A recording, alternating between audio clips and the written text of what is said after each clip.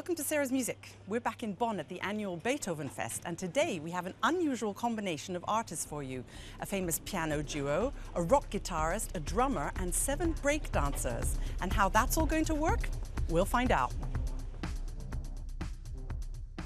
The breakdancers, who are also known as B-boys, arrived from Paris and immediately filled the Beethovenhalle with their energy.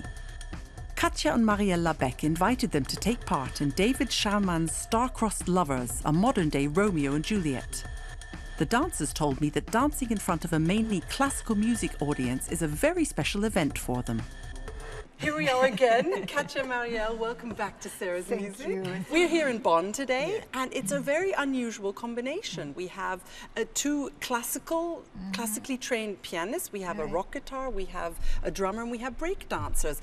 How did this project come about? David Chalmin invented this score around the myth of Romeo and Juliet, especially for Yamano Cour, to choreography with his 7 break dancers. So Marielle, how would you describe this music? Because it's hard to put in a genre, but we don't have to put it in a genre. No, we don't have to. This is what I love about you girls. You're always pushing these barriers. Yeah, it's a new music, and it's just using electronic and having drums and the piano, and it has a lot of character, and it goes extremely well with the ballet because you can. I mean, especially when you hear the music with the dancer, then it becomes clear the story that what he's saying with the music. But it's a totally different thing. I mean, to put you for you both. I mean, to work with dancers one thing, but the break dancers, how did they react to the music when they heard it? They were amazing, I have to say. It has been only pleasure to work with them. Well, they're beautiful spirit and they're very hard worker. There's a lot of classical dance in there. Yes, it is. Not from them, but they have to do pas de deux with the dancer or dancer. Juliet, she's contemporary dancer, she's not break dancer, but of course they have to carry her, and in break dance that does not exist. They never carry a woman, so that was very new for them. And also for them to remember this kind of music, because then it has a story, and it was hard. So I'm really looking forward to the performance. Thank you so much. And it's really very powerful music, really electrifying, and you are a great Montague and Capulet family, I must say. We're going to fight.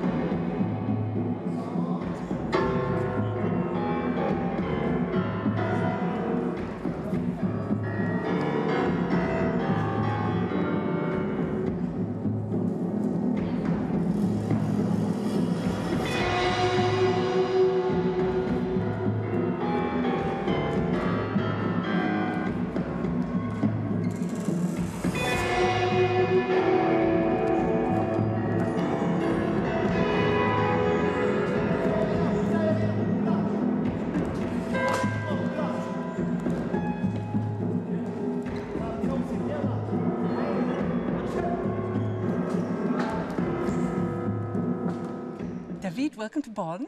Thank you. And it looks terribly complicated. Not only are you the composer, but you control all these sounds with your feet, with your hands, with your guitars, and you have to keep an eye out on what's going on. Almost a dancer here sometimes, but...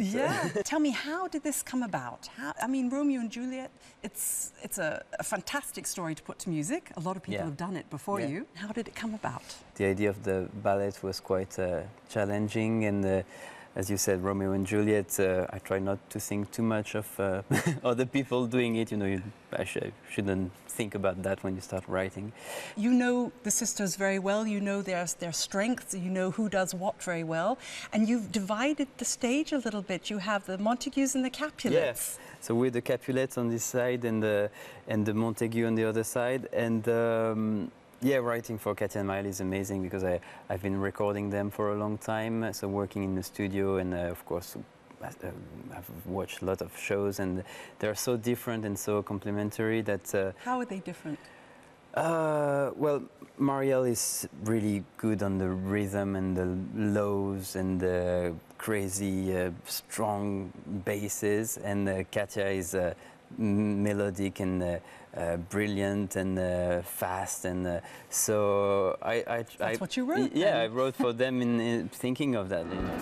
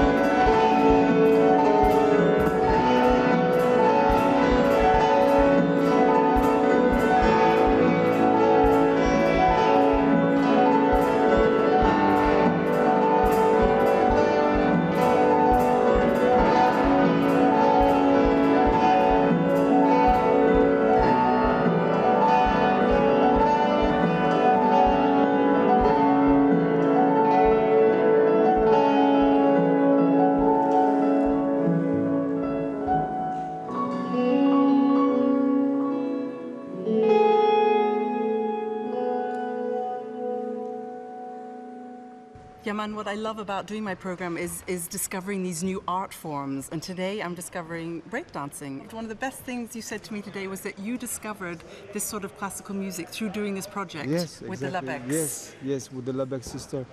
And the first time I saw them, it was I was touring with the Madonna and their friends. So we were performing in Rome, and they were in Rome. And they came to play for you. Yeah, they invited us to their house, and we went there, and I saw them playing face to face like this, and I was amazed. I was like, what is this? And I felt like I had to dance. So I just danced, and they saw me dancing, so they kept playing, and the other dancers came and they danced too, and then we talked. We became not friends, but we talked a lot, and then they came up with this idea, and they said, "Yeah, man, we need you to dance with us on this show." And I said, "Let me choreograph something with some very good dancers." So how do you go about teaching these guys who are maybe not used to doing set choreography? The dancers I'm working with, I know them very good, and I've chosen them because of their moves that I like. So I know exactly who has some special moves. So I know exactly how to put their own moves and use them on the music. Because, and me, I do think that breakdancing has the perfect moves for classical music. This is not the sort of music they would listen to at home on their headphones, no? Not at all. Breakdancing is something, it's raw, it's very it comes from anger. It's the foundation because of the gangs before, but now, I mean, we can use it like the way we want. It can be very slow. Some breakdancers are doing some very hard moves in slow motion, so we can use it the speed we want, on the music we want. We can do breakdance on any music. There is no limit. Is it difficult for them to learn because they're so used to improvising? Is it to learn this choreography? Well, for some of them, it was the first time they went on stage doing a show. Wow. And to me, it was real because I wanted them to keep this breakdance attitude, I didn't want them to be like, dancers on stage doing. No, I wanted them to be themselves as a b-boy, as a breakdancer. You discovered classical music through the Labèques, and I've now discovered breakdancing through the Labèques as well. Yes.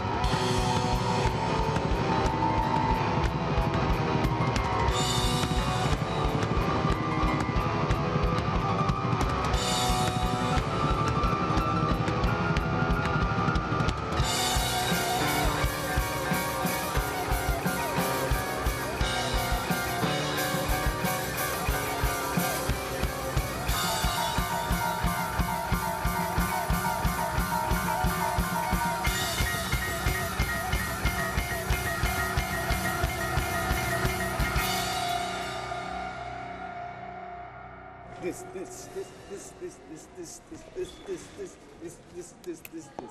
That's all from Sarah's music for today.